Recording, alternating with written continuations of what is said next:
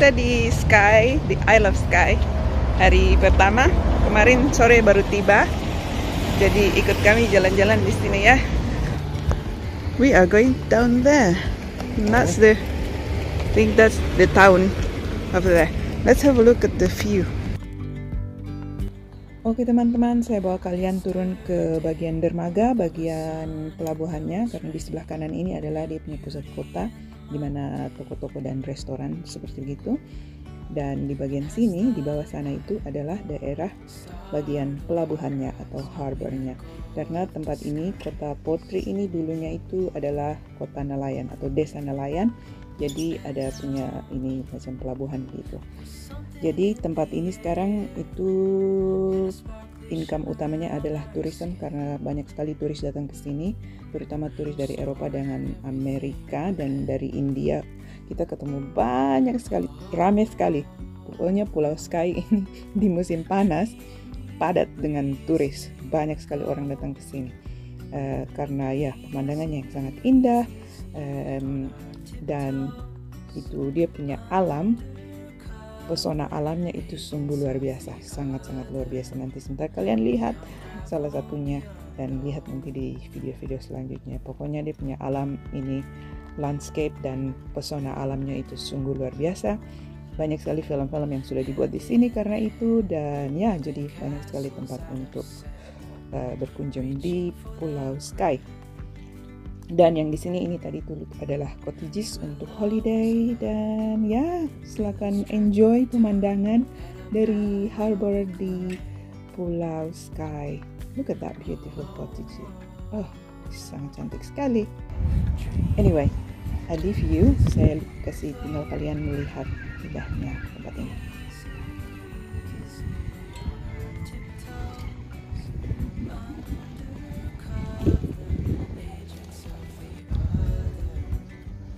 That is beautiful. Looks like in Tabomori. Tabomori also has very famously colorful building like this. So that's the same thing. So really beautiful. You go. Beautiful.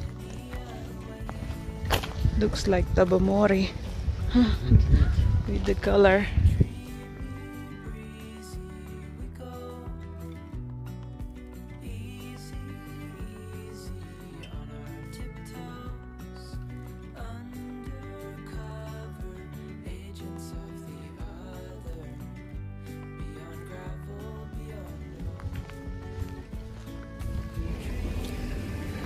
We were down there. Look at that. Beautiful. And the sun is trying to peep through the sky, the clouds. That's the whole tree. Cantik. Matahari mulai keluar. The sun is starting to get out. So hopefully we can get a nice shot from here.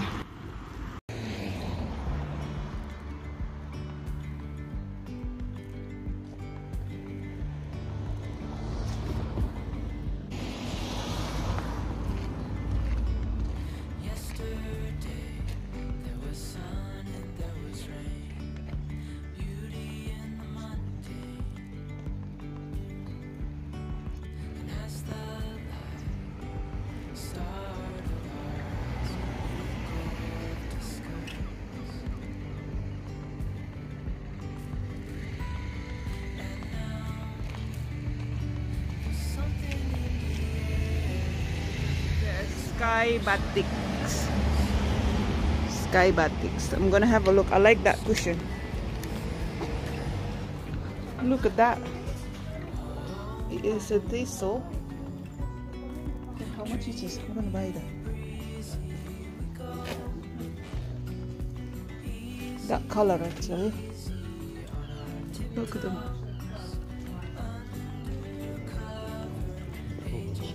Yeah. I know, just the cushion covers. This skirt is nice too. Cushion. Ini batik and the motif is thistle. Thistle itu bunga national flowers of Scotland. So paduannya mix of batik and Scotland. And she said, "Are you familiar with batik?" And I said, "Yes, I'm from Indonesia." So, yeah, of course, Indonesian with batik and with Scotland. Batiknya dibuat di Sri Lanka. Itu dia. So I'm so happy. So the Scottish and Scotland and Indonesia. Mantap. The Kulins. Ini pegunungan di Isle of Skye. It's very, very famous. Really, really high peaks of this range of mountains.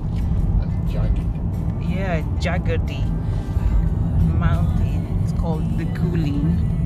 Hopefully we will be able to see it like from places where it's good to see. Wow, it's just too, I don't know how to, there is no words to it, describe how big this gigantic mountain range. Oh ya, besar sekali. So teman-teman, we are just driving, we were just driving and then we found this. Oh, let me see. This, it says cake box open. There's this box and you just have to have a look. Look! Wow. And there is the payment box in here. They've got the prices. Look. So it says, "Welcome to Cardboard Cakes Honesty Box." Ooh, let me just show this. Walnut and caramel cupcakes. Ooh, very pretty. So I really hope you see something you fancy. Please try to only handle product you wish to purchase. Please pass payment in the blue cash box, which is here, and you can find coins for change in the pink cash box that is there. And thank you and enjoy. Important allergen and stuff. Custard creams. Custard cream is £1.50. And one of them. And that box. Okay. Yeah. So how much is that one?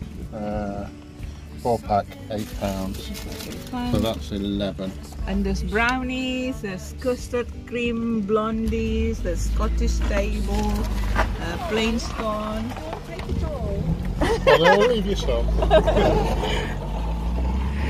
So we just put the payments in here. And Walnut and caramel cupcakes. Cupcakes and one thingy. So we put the coins there. Oh, that is the cardboard cakes in the cake box in beautiful Isle of Skye. Dan lihatlah cuacanya, aduh bagus sekali cuacanya. Ini kita balik ya, on the way back, kembali ke cottage, dan cuacanya sudah bagus sekali. Jadi kita bisa lihat ini permukaan ujung-ujung puncak-puncak pegunungan ini sungguh sangat luar biasa. Siapapun saja akan sangat tertakjub, begitu terpukau dengan melihat betapa besarnya, luar biasa landscape ini. Yang ini adalah black kulin karena dia selalu kelihatan gelap seperti itu, dan yang di sebelah ini yang disebut red kulin karena kalau kena matahari dia seperti agak merahan gitu.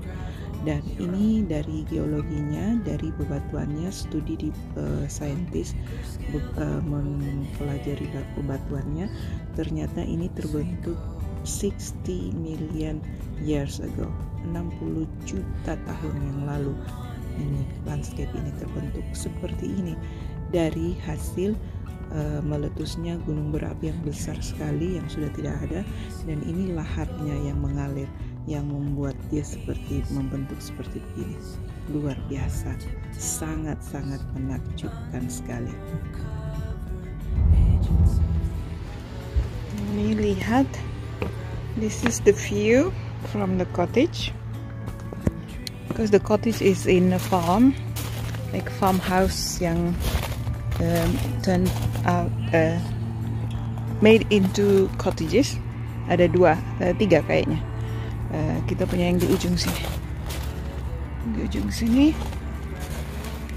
Lihat, jadi ini semua farm. Di sana mereka ada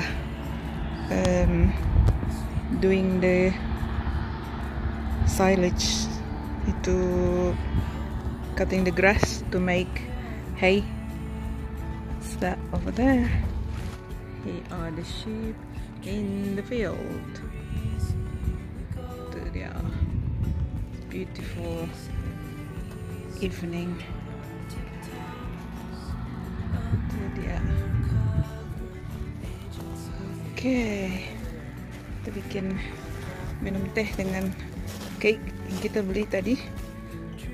We got from the cake box. Is it cake box?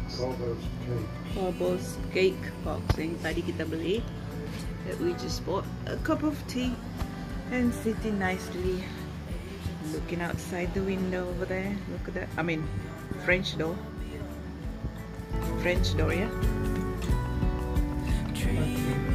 French window.